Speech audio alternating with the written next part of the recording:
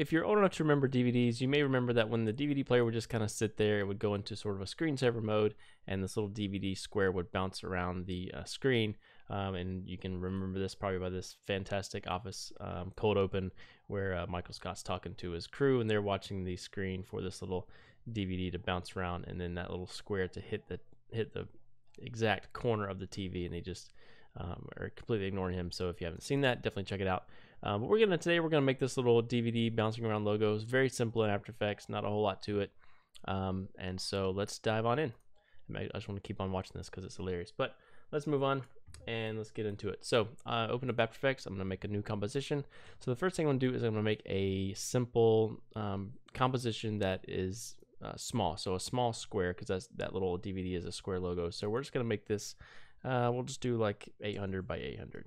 Pretty good size, but keeping it square. That way it's nice and high res. And we can keep this, really this depends on however long you want to make your composition, but we're gonna just make it maybe just one, let's just do 2 minutes. All depending on how long you want to make this thing last. So then we'll hit OK. Actually, we'll go ahead and rename this and we'll call this logo, and I'm gonna hit OK.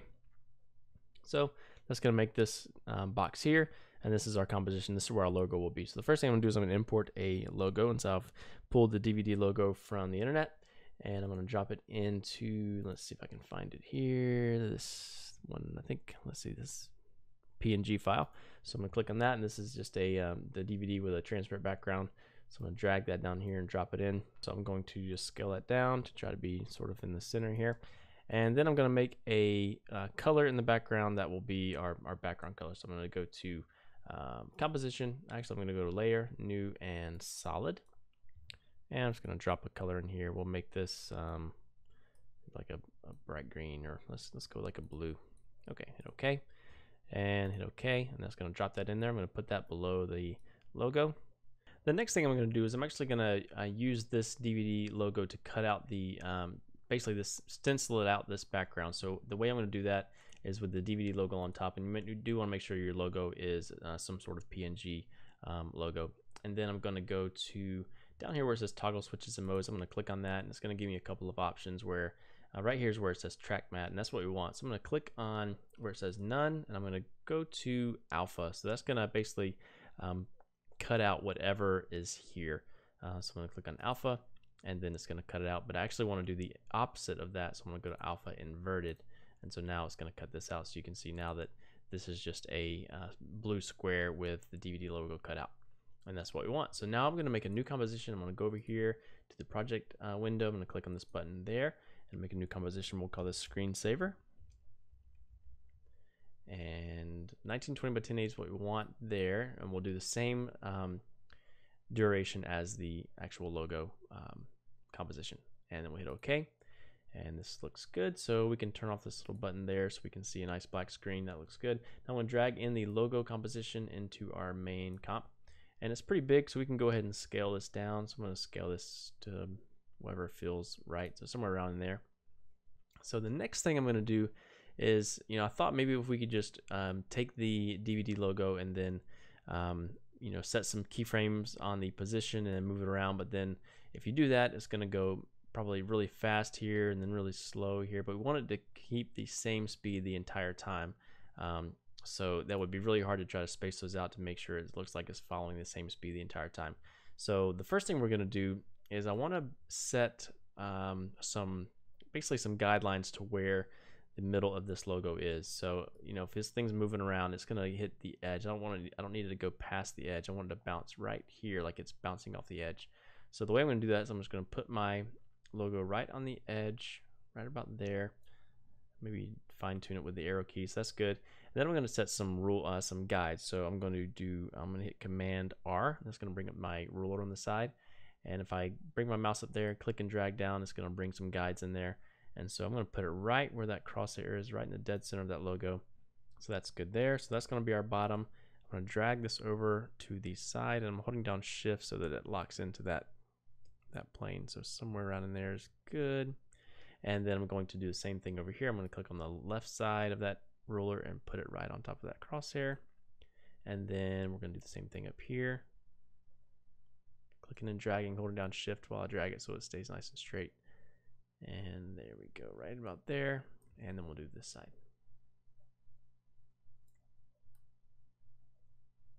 Okay, so that's pretty good. All right, now we can put this really wherever we want. Right there is fine. So the next thing we're going to do is we're going to draw a mask on this layer. So the way to do that, I'm going to make sure my layer is selected, and then I'm going to hit G on the keyboard for my pen tool. And now we can just begin drawing basically up the path that we want it to follow. So I'm going to go, I can really go anywhere, it doesn't matter. So one thing I want to do is I'm going to be clicking on these rulers, and so I can't quite click on it because if I do, it's going to put this little arrow for me to move the guide around. So I don't want to do that. I want to lock those guides down. So I'm going to go to View and Lock Guides. Now I can click right on top of it and it's okay. All right, so I'm going to put my pen tool right on top of our crosshair there, and I'm going to click once, and now it's going to start making a mask for this logo. So now we can make this pretty random. So I'm going to click and got that point there. So I'm going to go somewhere else on this ruler that we set, and I'm going to click up here. So now I'm just going to draw the path randomly, and eventually I'm going to get to where it hits the corner, the dead corner of the screen, but not until a little bit. So if we make this 2 minutes long, I'm going to make it, you know, we want the anticipation to build a little bit, just like the Office episode. So we're going to do a couple that are really close, and then one that'll hit dead center right before it begins the loop again. So this is good here. We will come down here. Maybe this one will be really close. So, you know, really the dead center would be right here. So we're going to put the point maybe right there. So it's going to hit there, and it's going to hit there. And it's going to maybe come down here again. It's going to come up here. And then we'll make this one hit dead center of this logo there. It's right about there. It's going to hit right in the middle. So then we'll go here. So then I'm going to bring the last point right, basically right on top of where this one is. And I don't want to click and close this mask. I want to keep this as an open path. So I don't want to put my pen tool right on top of that box. You see a little circle pops up. I don't want to do that. So I'm just going to click over here to the side and make a new point. And then I'm going to click and drag it over to be right on top of that point there. Okay, so that's close enough. All right, so now we have our path, and we need our logo to follow this path. And the way to do that is by going into our mask, toggle this down, go to mask path. So we're going to click on this, and we can copy it. And then I'm going to click on logo. I'm going to hit P on the keyboard for my position tool, or my position parameter. And I'm going to click on position, and I'm going to hit command and paste. And so now we have a path, and it should follow. Problem is it scaled this thing in a weird way, and it moved it all over the place. And that's not really what we want. So I'm going to back out a little bit so you can see what's going on. So here's our original path, and then here's the path that it pasted in there. And that's because we scaled our logo down. And that's fine. That's what we want to do, so we know exactly where we're going to be bouncing around. So the way we want to fix this is I tried a few things. I tried to scale it down and move it around, and it just didn't quite work. So the first thing I'm going to do is I'm going to make a null object that I can connect our logo to, that I can scale it down, scale it up, and move it around to get it back in position. That's just going to be the easiest thing to do. So I'm going to go to layer, new, and then I'm going to go to null object, and this is just basically a fake layer that we can use as a controller. So we'll just keep it as null too is fine. And so I'm going to click on logo, and I'm going to grab my little pick whip here, this little swirly line, click and drag it up here to the null, and let go. And so now whatever this null does, this logo is going to do. So now I want to go back to my logo, and I'm going to hit S on the keyboard. I'm going to put my scale back at 100%. So remember that we set ours to 27%. So I'm going to click on here, and I'm going to make this 100. So it's going to scale that way back up, and that's fine. So now with that one back at its normal size, we can go to our null object, and I'm going to scale this down to 27. So I'm going to hit S on the keyboard, and we'll scale this down to 27. All right. So if I click on logo, now our path should look somewhat similar to, I can actually go into my mask logo, or go to the logo, hit M on the keyboard. I'm just going to delete this mask so I don't see it anymore. So there we have our new path that it's going to follow. And what we need to do is move our null object back to where we originally started. So I'm going to click on the null object, and I'm just going to bring this back down here. Oops. Click on the null object. I want to make sure I just have the null selected. I'm going to click and drag, so hopefully those points aren't moving along with it. Yep, so everything's moving together. That's good. So I'm going to click on the null again, And I'm going to try to, oops, I want to make sure I click that crosshair. Apparently that's what I want to grab, because if I grab the actual logo, then it's going to move those points. So I'm going to come back down here. So somewhere around here is where our original setup was. We want to try to get these points right back to where we started. So what we can really do is focus on this one, because this is where it's going to hit in the dead center of that corner. So I'm going to click on the null object and just adjust it with my arrow keys to try and get it just right on that spot. Okay, so that looks pretty good. So now I believe our logo will follow this path that we have set out. Problem is, this only lasts 3 seconds. So what we need to do is I'm going to click and drag all of our keyframes, and then I'm going to, if you kind of zoom in, you can see it's sort of spread them out in a weird way, and that's just based on the distances. So that's what we want.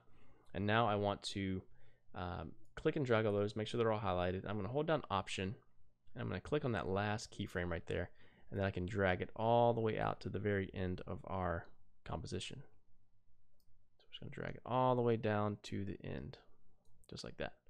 So now our logo bounces around, and it's going to hit the dead center right there. We may want to make some adjustments. No, that feels pretty good. And then it comes back to our spot. So hopefully whenever we hit here, it will, if you export this exactly right, it will begin the loop again. So this is our very beginning keyframe. This is our last point, and it's pretty close to where it is. So that will be your loop. All right, so that's how you would do that. Next thing is the color. So the way I'm going to do the color is I'm going to go into logo. I'm going to hit U on the keyboard so I can see all of my keyframes. And these are all the keyframes when they hit the corners, or hit the sides really. And that's where we're going to want to make our color adjustments. So the way I'm going to do that is I'm going to go up to, with our logo layer selected, I'm going to go to Layer. Let's see, I'm going to go to Effect, Color Correction, and change color. So with this effect, we can just pick a color that we want to constantly change, and how we can change it through the lightness and saturation and hue, but we're really going to focus on the hue. So all you need to do is click on this where it says color to change. I'm going to click this eyedropper, and I want to be changing this blue color right here, and this really works for when you have solid colors. So when I click that eyedropper, it changes a square to that blue we already have. And so now I want to set a keyframe for this blue. So that's going to be my very first color, and really my very last color. But for now, we just want to set a keyframe for this hue transform. So I'm going to click on that little stopwatch right there. And now with my layer selected, that logo layer, I'm going to hit U on the keyboard, and you can see I have a new keyframe right there. So we're going to move through this timeline and change the colors as it hits the wall. So what I want to do is move my playhead down to the next point where it hits the wall. And I'm kind of holding down Shift when I move this playhead, and it will snap to a certain keyframe. And that's what we want to do. So that looks good there. So now I can set another keyframe for that blue, which is right there. So nothing's changed yet. But now I want to move ahead just one keyframe, because it's going to change instantly as it hits that wall. And the way I'm going to do that, I'm just going to hit the number 3 on my keyboard. Yours is probably like page up or page down. But I'm going to hit 3. And because mine's custom, kind of change mine around a little bit. Or I think you can maybe hit this next keyframe button up there. But just move ahead one keyframe, and then we want to change our color. So I'm going to go up to where it says Hue Transform, click and drag those numbers, and we'll just go to a different color like purple. So now, if you zoom into your timeline, I'm just using plus and minus to do that. You can see we've made a new keyframe, just one over, and and it's highlighted, so I want to copy that keyframe. So I'm going to hit Command C to copy it. I'm going to zoom back out a little bit, and now I can drag my playhead down here to this next spot. Click on my latest keyframe. I'm going to hit Command C to copy. Sort of click off, click back on, and paste it right there. Sometimes it acts a little weird, and it sort of tries to paste all the keyframes. I don't know what it's doing, but just be really careful when you start making these keyframes, and make sure that you just do it nice and slow and do one by one. So now we have that purple in between there. So I have my keyframe set right there. You can tell I'm on the keyframe with this blue diamond down here is highlighted. So I'm gonna move ahead one keyframe there, and now we can change our color. So I'm gonna go up to Hue Transform and just drag that down a little bit more. That's good. So if I zoom in, I have that new keyframe. So I'm gonna copy that. Command C, zoom out, drag down here, click that layer, and I'm going to paste it. There we go, so that one worked. Move ahead a keyframe, change our color, we'll go to red. I'm gonna copy that keyframe right there, pull my playhead down here to the next time it hits the wall, and let me try if I paste it. Yeah, see, it messes it up right there. I'm not sure what it's trying to do, but you have to kind of click off and click back on. So I want to click on that last keyframe, copy it, paste it, move ahead a keyframe, change my color. So be wary of that. Copy, move down here, drag that playhead to that next spot right there. I'm just going to click off, click on again, paste it, move ahead a keyframe. Pull that color or something else. That's good. Copy the keyframe, slide down here. Again, just click off, click on.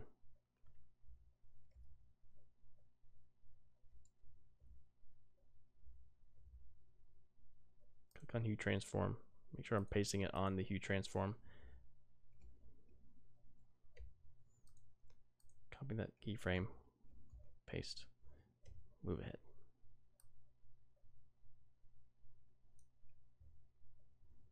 Zoom in a little bit, copy that keyframe, zoom out, move down some. There's my next one. Click off, click back on, paste it.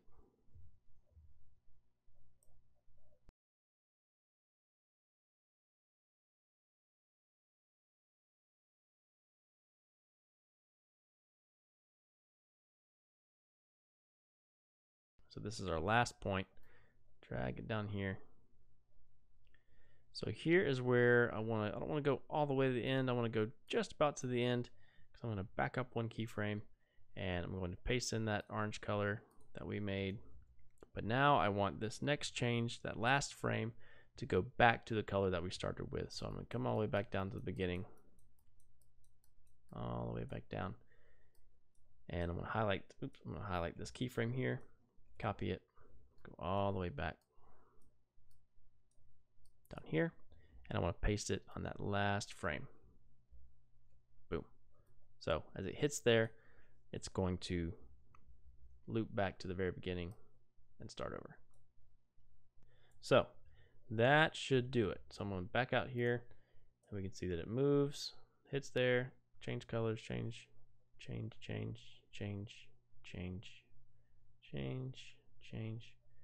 and hits the center, comes up, bounces, and we're back to the beginning, which is right there.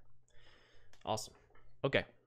If you want to get that just right, where mine's not quite there, you can see where it kind of slides from there to there. It sort of slides over. You could copy this position keyframe here.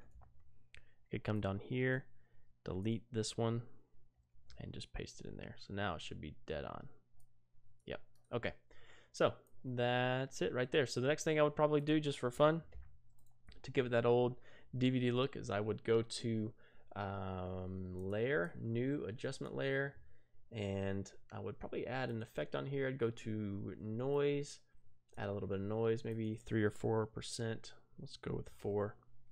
And we want to make sure that our background isn't fully black. I'm going to do layer, new, solid. I'm going to make this just slightly not black,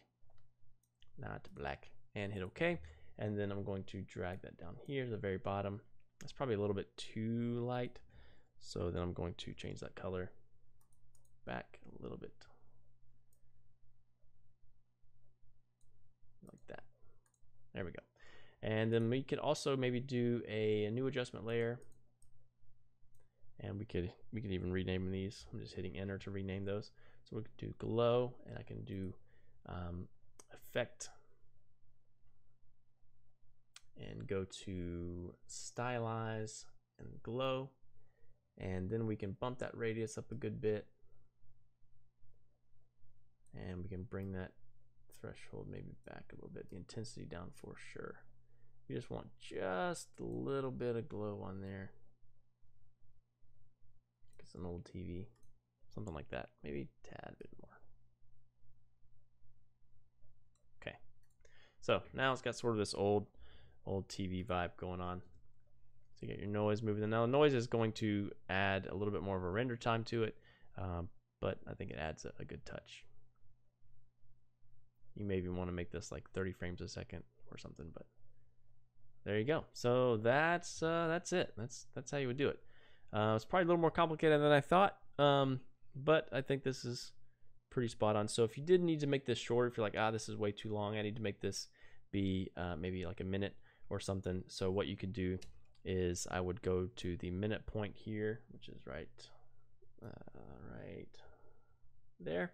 I'm going to hit N on the keyboard to bring that bracket right there, and then I can click on the logo and the null object, actually just the logo, hit U on the keyboard, and here's all our keyframes. So I can click these, I can highlight all of our keyframes, and then if I click the very last one down here and hold down Option, click and drag, it's going to kind of squeeze these down proportionately, so something like that.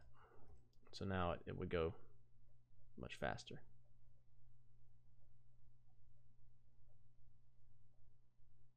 Okay, so that's it. Thanks for the challenge, and I hope this works well for you, and we will see you on the next one. Enjoy. Bye. Wait for it. Like something that you have to look for. Sort of a Where's Waldo?